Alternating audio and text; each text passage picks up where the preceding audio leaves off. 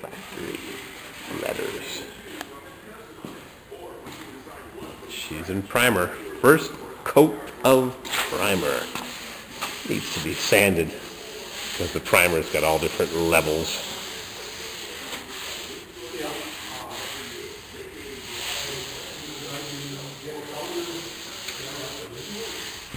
Well, there was some pretty big dents that were spot welded and pulled out and ground down, and all we're left with is this area right here. And I've got my fender. We're going to cut it right there or right here, or who knows what we're going to do.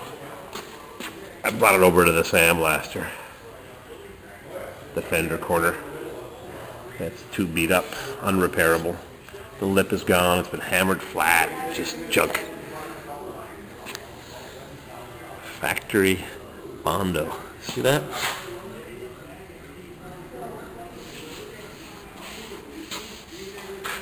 Corvair. Corvair. 1964 only. Had the letters on the trunk.